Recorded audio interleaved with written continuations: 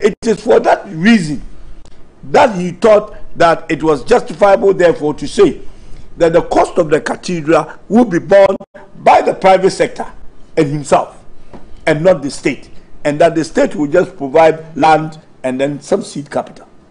So a lot of people were fine with that. Well, that was the initial that was the initial.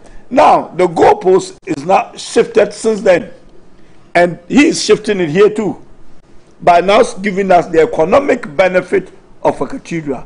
The president nowhere has mentioned any economic benefit of the cathedral, other than wanting to build a cathedral, to honor God, and he intends to do it. The finance minister, when he came to Parliament last year to talk about the building of the cathedral, he was also talking about the pledge of the president to build a cathedral, and the bulk of the money was going to come. When we asked him about the seed capital, he was saying about 25 million. So, okay, if the president wants to build a cathedral, we have to take 25 million. Maybe not a bad idea.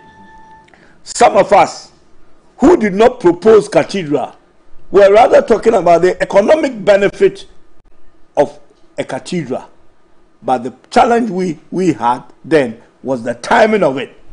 That yes, you can build a cathedral, ring-fence the revenue from tourism or visit to the cathedral, and use it to pay whatever money you use in building the cathedral over a period of time. But the time that we are in, so it is the timing issue, Dennis, number one. Second, it's about the secrecy surrounding the cathedral. That we are building something for God, and we will not pay for your building a cathedral, for God. You have had your dream. We have not had that dream. Maybe when we get also our dream, we will build a cathedral.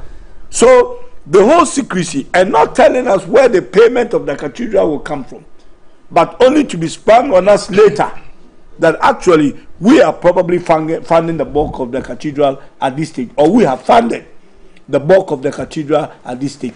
This is the problem, Dennis, with the cathedral that you guys and Nana Akufo-Addo is building. You are now sitting here making an economic argument.